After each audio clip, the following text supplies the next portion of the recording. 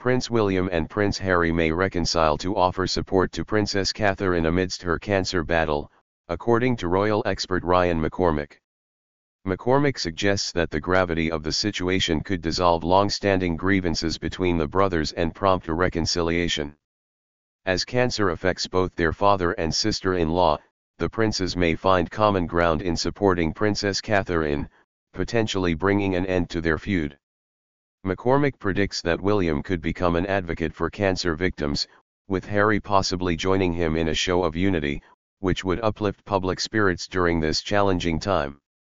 Despite their past differences, the brothers may come together to support Princess Catherine amid her health crisis.